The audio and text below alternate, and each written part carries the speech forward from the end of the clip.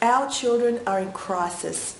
Statistics show increasing rates of ADD and ADHD, bullying, crime, diabetes, obesity, depression, and even increasing rates of suicide among kids.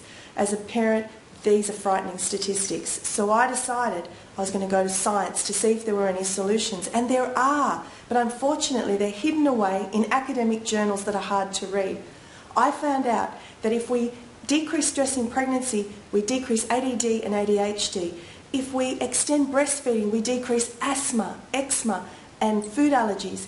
If we teach our kids life skills from positive psychology, we decrease obesity, depression, and suicide.